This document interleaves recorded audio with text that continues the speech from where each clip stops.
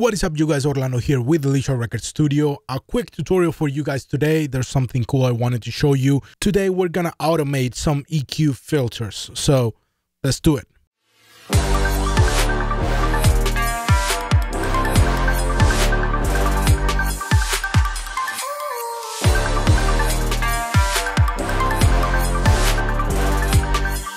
And remember, if you're new to this channel, please consider subscribing. You know the drill. Hit like, hit subscribe, hit the bell so you don't miss any other video from us.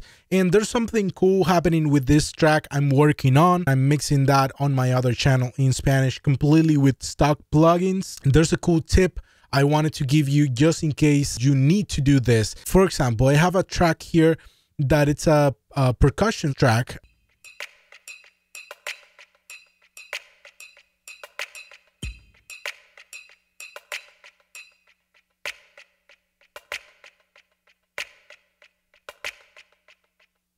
Normally this track is a high-end track, percussive. I would cut everything below 500 hertz. So the problem is that at some point in the track, we also have kicks coming in.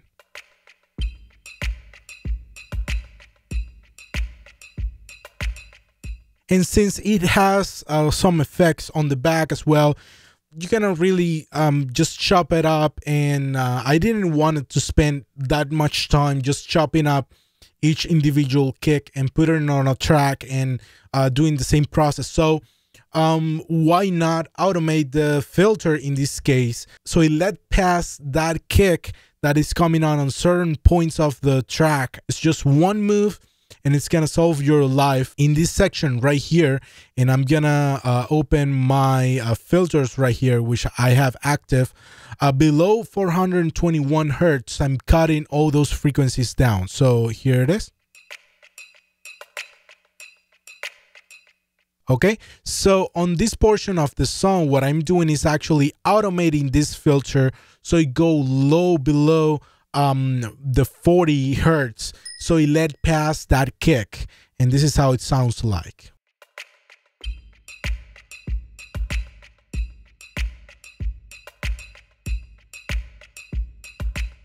Okay, I have an automation track here.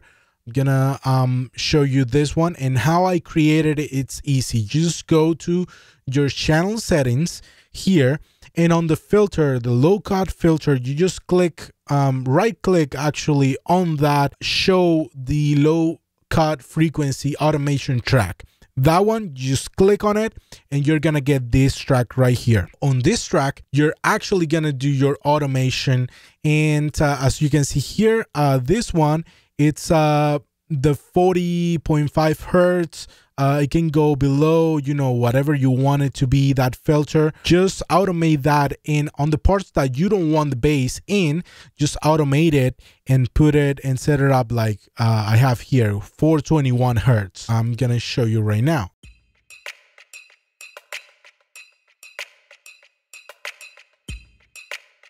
As you can see on there, I just automated those two kicks that are coming in, and the rest I'm just filtering out, and that's the automation there. That's a pretty cool way, easy way to do it, just a simple automation, and it's only on those points of the song, so that can save you time instead of going in, chopping up and creating another track and filtering out as well and doing all this process that it will take you more time. Hope you guys enjoyed that tip right there. Let me know in the comments below what you think. And remember, if you're new to this channel, again, consider subscribing. You know the drill. Hit like, hit subscribe, hit the bell so you don't miss any other video. Don't stress, do your best, be blessed, forget the rest. See you in the next one.